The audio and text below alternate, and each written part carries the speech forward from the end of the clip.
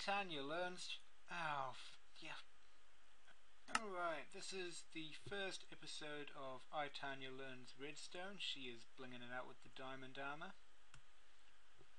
And she knows bugger all. So first off, I'm going to teach her about all the redstone blocks. Hey guys! As you guys can see from what I'm putting in my inventory, we're starting super simple. So, what So do she you have? might actually get it. Redstone. Okay, so Uh-huh. first off, the most simple thing about a circuit is that you have the power source, Which is the redstone torch. often a redstone torch. Okay. You have the wire, Mm-hmm. and then you have whatever's being powered. So in this case I'm using a door. But then how do you open the door though? The door is open when the circuit is powered. Take it away. Yeah, wait for it. There we go, door is closed. Power the circuit, door open. Oh, okay. Alright, Let me see now. What? Sorry, open the door. Oh, okay. alright, she gets it. Okay, other power sources, levers. Levers, let me find my... Ah! Alright, you see that? Sorry. Yes? Do that again? It's just the same, only you can turn it on and off. Ah. Okay, fine. I get it. Okay. Another type is a button. So, if I go 2 up and put a button here, So do you have to go to that? well yeah, because I can't press one here because there's redstone in the way. Okay, press the button, power the circuit, the door opens. It only stays pressed for a little while. Okay, Okay. so you can. So let me get it again.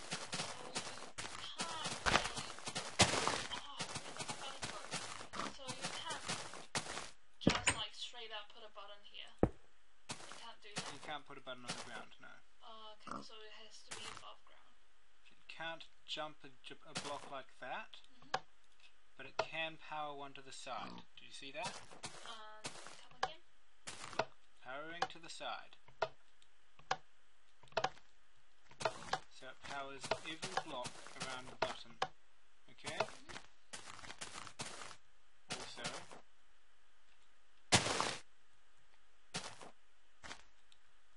behind. Okay, so it has to be like this one little dot here from behind, and it'll still work. It'll still work. Yep. Okay. But this standard dot doesn't need to be connected with anything else. With the rest of the redstone. No, because it's connected to the button. Okay. Another type of power source. Pressure plates. Let me find my pressure plate. So there's a wooden pressure plate there, and it is at the moment pressed because there is a button on top of it. Wooden pressure plates can be triggered by chucking things on top of them. So I'm going to chuck a bit of redstone on top and it'll pressure it. Can't do that with stone ones. Ah. So See? okay, so wooden pressure plate, pretty much anything that you throw at it. Ah, didn't. Ooh. Cool. Yep. And we used that in an adventure map we ran once, remember? Yeah. Okay. So, those are the basic power sources. The other thing about it, pressure plates can power down through here. See, look. Okay.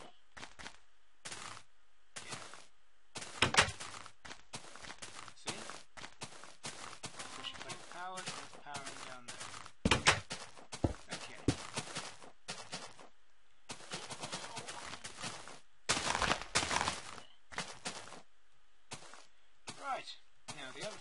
redstone torches can do is they can be turned off by having power coming to them through a block, and this is what you wanted to learn today. There's logic gates. Okay? Which is the repeater, right? Using the repeaters and stuff? Some of them use repeaters, but this is just a logic gate. Okay, I have no idea what... So look. Oh, I have no idea what a logic gate is. That's what I'm telling you. Okay. Alright? So, I have a power source. The redstone torch. I have redstone wire going to a block. Yeah. On the other side of that block I have a redstone torch which has been turned off by the power. Okay? By the power? If a redstone torch is placed on a powered block, like this block is right now, then it will be turned off.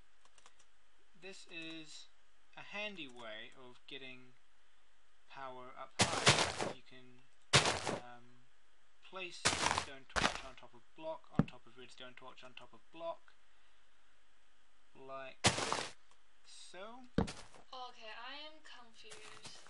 So if the bottom torch is off, then so is it acting like a...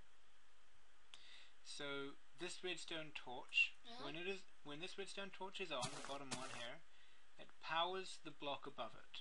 Okay. And when that block is powered, the redstone torch placed on that block is off, all the way up. So if I take out this power source, they all change. Okay, so this one's now powering in. Okay, Okay. So far, so good. So that's a NOT gate. It inverts the signal. And when will I actually use these sort of thing? Well, if you want to have one thing doing... So if I have... Let's get a lever. I have a lever. Yes. I press the lever. I want it simultaneously to open this door and close this one. So at the moment, both doors are in the closed position. Okay? They're both opened when I do that. But if I want it to close one door and open another, I put a NOT gate here. So it reverses the... So now, when I press the lever, that door is closed and that door is open. And just to make it a bit simpler, let's make them have the same closed position. So basically it just reverses the circuit? Yep, inverts the signal. Like that. Get it? Yeah. Now that is the most simple of the logic gates. Now the logic gate you want to learn about, the XOR gate, is a bit more difficult. Okay. Oh my goodness. Yeah, go. Okay, so there are a couple of ways of doing an XOR gate. This is the one you know though. So build this like this. You can do any block you want. Okay? And the input comes from... Input as in power source? Yep, so it can be a lever or a button or any other type of power source, and it goes there. Alright? Now, there are redstone torches all over the place. Here, and here, and here, and here. Okay, You'll why notice do they have to be there? As inverse? Hang on, let me just place this because this is one bit. So these ones, so obviously when I flip this lever, those two redstone torches are going to go out, right? Because they're placed on a powered block. Lever, there we go, see? But this redstone is still lit up because it's got these two powering it. That's basically it. So now we've got... So when I turn this off, basically means the lever has stopped powering the torches, right? Mm-hmm. And so when I turn it on, it's giving power to the torches. Yeah, it powers the block that the torches are sitting on. Alright, and all of that serves to keep this torch at the end turned off. Okay, but then I thought torches can act as so they can act both as power source and so like transmitters as well, like transferring power and stuff. What? What do you mean by that? So, I mean they can act as like power source, but when you connect it to another power source, which is the lever here, then it will just become a transmitting device for the power source. Kind of. It's redstone torches act as a power source and as an inverter. Is basically it. They also can be used to extend the signal, like a repeater, which I'll teach you about in just a second. Yeah, because I'm not. Oh, maybe we should split this into two parts. Yeah, it'll be split into two parts. Don't worry. Okay, so now only a little bit per day. When this lever is hit, it turns off the block that these two. It turns on the block that these two torches are sitting on, which turns off the torches, which lets this torch turn on, right? This one at the end here.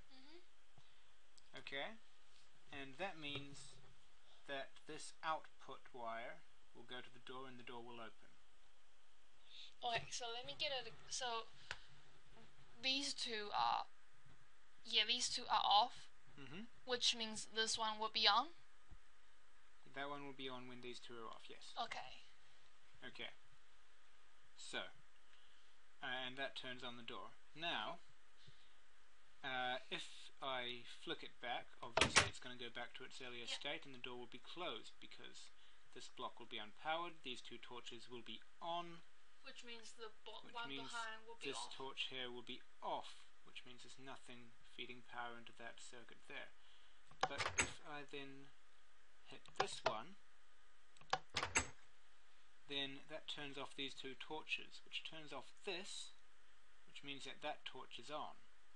And it also means that both of these wires are on, turning off both these torches, closing the door.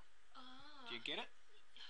Yeah, but then I mean I get it now, but I would have never thought of this whole thing by myself. Yeah, it's horribly logical. Okay, and this works for iron and wooden doors, although iron doors can only be opened by power. Also works for trapdoors and gates. Really? Didn't know that. Oh, cool. Okay? Yeah. So, now that you've got XOR gates under your belt, do you want to learn any more about logic gates? This would be it for now. Okay, do you want to learn about repeaters? Weird. Alright. Quick listen about repeaters. Very, very quick. Yep, I'm listening. Okay. Repeaters extend the signal. So, here we go. If we go along like this, just derping along, da-da-da-da-da. Do these ever get too long? Because I have always hear you mentioning about like circuit burning out and stuff, so... See, look. Up until that point, the 14th redstone chunk, it's all powered, but after that, it's not powered anymore. That's because a power source can only power for 14 chunks before it needs to be renewed. Repeaters can do that. They repeat the signal. So if I put a repeater here with power coming in from behind, we get another 14 blocks worth of wire. they also slow down the signal. So if I put a bunch of them in a row, like this will slow it down by 8 ticks, this by 12, this by 16. Okay, so why do you need to slow it down? normally so it doesn't get in the way of more circuitry. I've been using that on my clock. So if I turn this off, take 16 ticks for it all to get to there. Okay? Get it? That's what they're used for. I still don't get why you need to change the ticking and stuff. Well, if you want it to go off at a certain time, or if you want say you wanted to step on a chunk, like a pressure plate. Yeah, like what we did with the spaceship. Kind of. Step on the pressure plate, and then you want the door to open a bit later. So you've got time to get to the door. Okay, well then why can't you just... Then can you just make the door close slower by just only using one? You can use just one. Each tick is worth 1/10 of a second, so at the moment I'm slowing it down by 1.6 seconds. Oh, this logic is way beyond me. It is quite difficult. Sorry. The other thing they're used for is direction. Direction? So you see, if I go like this, then I can place... Let's use a sticky piston. I can place a sticky piston, move at each of these, and it will work. Place it going up. They kind of transfer the electricity as well? The power? They're directional, is what I'm getting at. So they only work when power comes in from behind and goes out from in front. So if I tried powering the same amount of pistons with just redstone wire, you see it all joins up? And once it's joined up, it's not going to the piston, which means the piston doesn't fire. But with redstone repeaters, they all fire. Does it matter if you change the ticks for these I'll just slow it down, so I could actually so there's 4 ticks per... Yep.